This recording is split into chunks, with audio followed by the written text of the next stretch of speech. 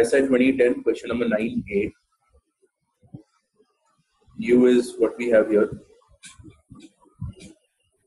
From the Stone-Geary utility function, we know that we'll get an x1, which is s1 plus m minus p1 s1 minus p2 s2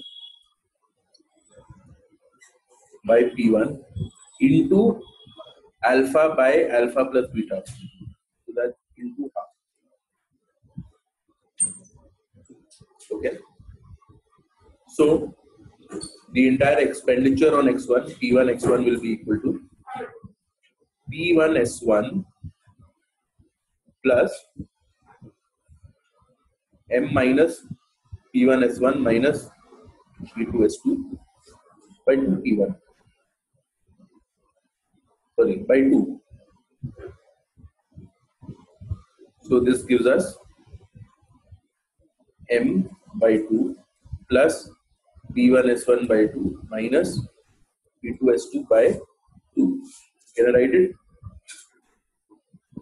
So the budget share, which is p1 x1 by m, will be equal to half plus p1 s1 minus p2 s2 by 2m.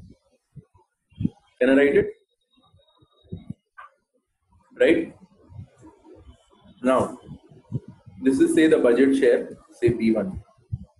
p1 is equal to some constant plus p1 multiplied by some scalar k minus p2 multiplied by some scalar l. Can I write it in this way? Where k is s1 by 2m, l is s2 by 2m. Clear? So can the budget share be expressed as a linear combination of p1 and p2?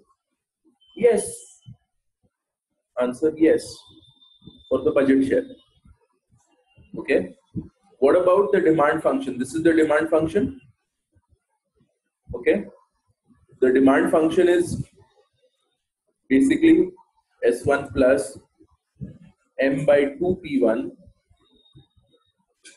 minus s1 by 2 minus p2 by 2 p1 into s2. Can I write it in this way? Is this linear in terms of the prices? I have a p1 here in the denominator. I have a p1 here in the denominator. Is this linear in the prices? No. Can this be expressed as like this? P1 into K minus P2 into some L? No. I have a P2 by P1 expression here and I have a 1 by P1 expression here. That is obviously not linear in prices. So the demand function is not linear in prices, but the budget share is linear in prices. So the demand function is not linear in prices. The answer is no for the demand function and yes for the budget share. Okay.